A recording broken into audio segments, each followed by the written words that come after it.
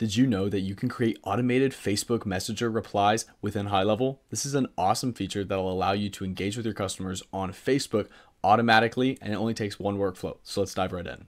Now, before I show you the workflow, make sure that your Facebook account is connected by navigating to settings and then to integrations on the sub account level. Just make sure it says connection active on the right-hand side, and you can manage your pages here by selecting manage pages or from the settings page.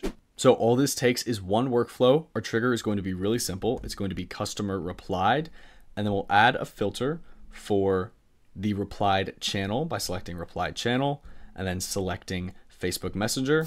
And you can leave your trigger like this, or if you want to have your messages automated based on a specific phrase, you can use the phrase filter by adding another filter and using contains phrase or exact match phrase. So if somebody responds to you with a specific word like learn, then it'll launch the automation. But if you just want to handle your Facebook Messenger replies, all you need to use is that trigger and then use the action of Facebook Interactive Messenger.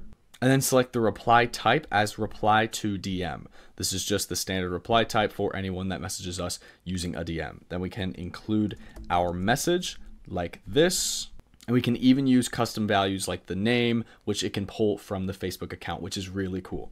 And then at the bottom of our Facebook Interactive Messenger, we can add buttons, which will give users the ability to interact with us using buttons within the Facebook app, which is really cool. So we can enter a button name like go to website or book a call. And then you can add conditions such as opening up a website, which can open up a link or a call number or perform actions.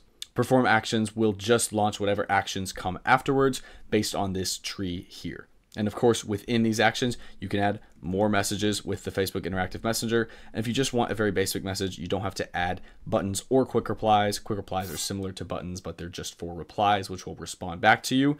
But there's a lot of customizations that you can do with this in order to customize the responses that are going back to users on Facebook. For example, one of the things I love most is using ChatGPT to formulate custom responses to talk back and forth with people on Facebook, or you can use it to automatically book calls, get people to go to your website, or engage with your business. There's a lot of cool stuff you can do with Facebook automated messages, so I hope you found this video helpful. I hope you learned something new, and thank you so much for watching.